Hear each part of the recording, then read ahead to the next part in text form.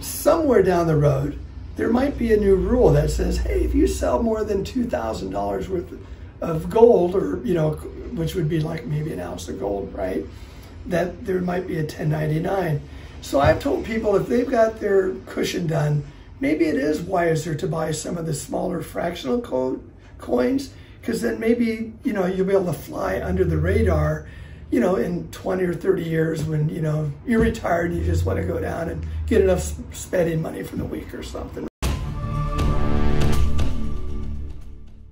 So I'm down here at Center Street Gold and Silver, and oh wow, they've got a ton of really cool stuff in stock here. And I'm talking to Dennis, the owner.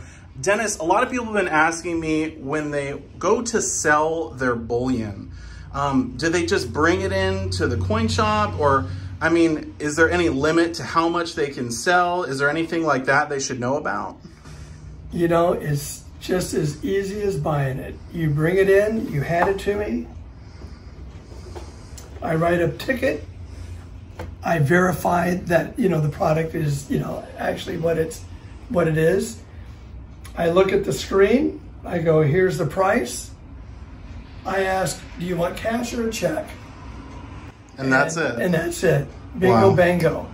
There's not a lot of reporting requirements. There are in larger volumes. Oddly enough, it's not a dollar amount. It's actually the number of items you're selling me. And according to the rules, as I understand it, if you bring me in $1,000 face value bag of 90% US coinage, which today is worth about 20,000 bucks, I need to do a 1099. If you bring me in more than 1,000 ounces of bar silver, I'm supposed to do a 1099.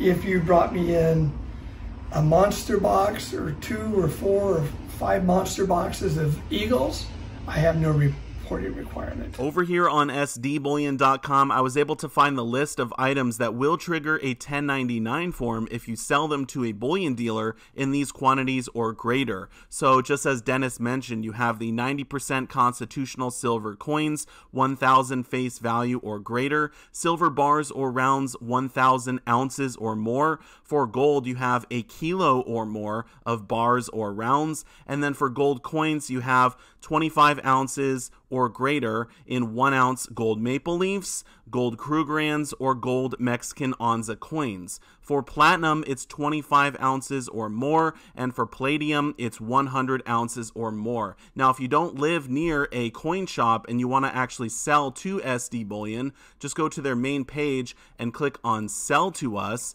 and then all you have to do is actually call this number right here to start the process. And SD Bullion actually does have all of their buyback prices listed, which is really cool. This is how much they're paying over spot for these items.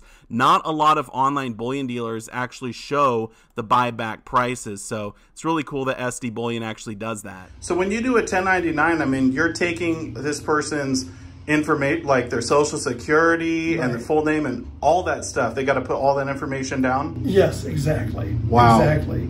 But if they're selling a smaller amount, let's say they're just selling a 1 ounce gold coin or, you know, 10 ounces of silver or whatever, there's no reporting requirements on your end, correct? That's our understanding. Okay. And here's just a tidbit here too that I've thought about a little bit, is that they could change the law.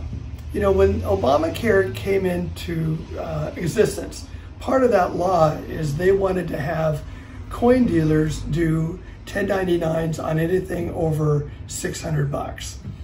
The coin lobby just went nuts because you can imagine, I've got this one shop here, but imagine all these coin deals and all these numismatic coins that are worth thousands or hundreds or even less, whatever, $800, whatever, to have to do a 1099 on every single transaction was just too much. Yeah. So they were able to get that out of the language. About 6 months ago, I heard some senator or representative back east was thinking about putting into law, absolutely, if you bought any gold coin in the US, it wouldn't be taxable, right? Really? But when I hear that, I start thinking, well, they're not going to tax one thing. They might try to attack something else. So maybe somewhere down the road, there might be a new rule that says, hey, if you sell more than $2,000 worth of gold, or, you know, which would be like maybe an ounce of gold, right? That there might be a 1099.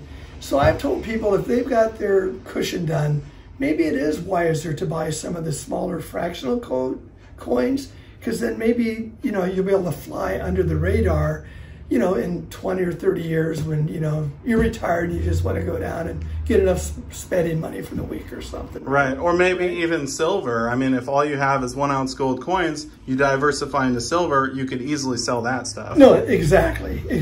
And the nice thing about silver and smaller units, I mean, it's very divisible. I mean, right? You can get rid of 1 or 2 at a time and no big deal, right? So one question that people have asked is if they bring like a whole monster box of American Silver Eagles, they wouldn't have any trouble selling it, right? Well, they won't here. I mean, just some shops, a lot of the coin shops out there, they really are not, they kind of do they do a little bit of this just because they need to keep their customers, right? But they're not really doing bullion. So a lot of times when you're dealing with that kind of volume, some of the actually coin shops will defer you to a bullion shop. Really? I mean that's been my experience in the local community. But hey, all you have to do is call them and go, hey, I got a monster box. What do you pay me? Yeah, that's a really good advice. Just call the shop and make sure they can handle it. Right. I think it's always good. In fact, this really helps us as dealers. We started having people make appointments. I used to just be an open door and do whatever. And actually, by having appointments or having people call ahead, it would help me kind of know what product I needed to have ready or product that was coming in. So there was always a frustration like, oh, I just pick up the phone and order a monster box, and in 20 minutes somebody would walk in with one.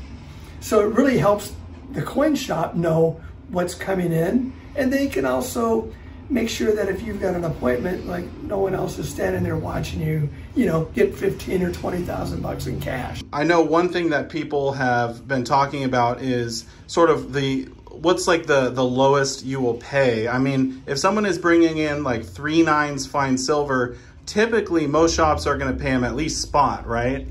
Well, that varies. Right now, we're buying all of our 1 ounce coins at about $1.50 over. Over spot? Right. Okay. Right. But that's because of the demand, obviously. Right. Pre-COVID, quite frankly, we were 50 cents under spot, and that had been like that for maybe 15 years. I mean, really, maybe it went up a little bit, but usually it was right around spot. The caveat there would be it'd have to be retail-friendly product. Sure. It can't be something that was buried in the backyard in the farm, and you know, because believe me, we've seen that kind of stuff come in. So what about like milk spotted maple leaves? I mean, would you consider those retail worthy, or would you pay less? We would pay a little bit less for those. As soon as something gets damaged or defaced, you know what, it really goes to the round price in my shop. Okay. And I will sell them like that too. If they're milky, I'm not going to sell them like a brand new product. So if someone even has American Silver Eagles that are all scratched up and dinged and they look nasty, you basically just treat them like a round at that point? Exactly. Okay. Exactly. Does that go for gold too? I mean... It does. Here's my rule of thumb. And basically, in the gold arena, you've got 3 nines product from old maple leaves, but you also have, what can happen with pure gold is it gets red spots on it. So bottom line, at my shop, if it has a red spot on it or a scratch on it, I take 20 bucks off. Okay. But if it has a red spot on it and scratch, I'll sell it for 20 bucks cheaper. Usually, quite frankly, I'll do it cheaper than that because somebody might bring me in 10 of them like that, you know, from a tube that they just played around and did junk with it. And I go, I want to get rid of it. So, you know, I do a daily special or something. I'll put it out there on, you know, through my little network and go, hey, anybody want to buy gold really cheap? One thing that not a lot of coin shops do that you guys in particular do, which I really like, is you put your buyback prices on your website. And I feel like a lot of dealers don't do that, and maybe they don't do it on purpose. But I mean, and you even post it right here. Like when people come in the shop, they can see exactly what you guys are paying for each product. And I personally think that's really cool. I think all of the dealers should do that. Well, it does cost a lot of money to have a website that actually is functional and, you know, and does that trick. So, but you're right. I mean, and I know that there's other shops out there that have my screens in their shop. Really? No, but they're facing inward, not outward. Exactly. I go, what are you paying? Well, let me check here. And they go, oh, I see your sign up. It's a really great service that you guys are offering that. And me as a customer, I really appreciate that transparency. Oh, thank you. Yeah. Hey, you got it. You know, hey, we got to treat everybody equally. And the guy that's buying 1 ounce, the guy who's buying 500,000, you know, they're both beautiful customers, really. Seriously. Absolutely. All right. Well, thank you so much, Dennis. I appreciate the time. You got it. Take care. The last thing regarding selling your gold and silver is capital gains tax. Now, obviously, depending on what country you live in, this will vary. And I'm not a tax expert, so I'm not going to go into this. But you are supposed to pay capital gains tax if you actually make money off of your gold or your silver investment. So, you know, when you buy this stuff, a lot of times you buy it with cash. And then when you go and you sell it for cash. So, you know, it's cash in, cash out. And unless you're doing those large quantities like we talked about, you're not going to have to fill out any IRS forms or anything like that. So that's all I'm going to say regarding capital gains tax. I know you can figure this one out for yourself. If you have any questions about selling gold or selling silver, feel free to put those down below in the comments section. And I do want to say a massive thank you so much for watching my video, and I will see you all in the next one. Silver Dragons out.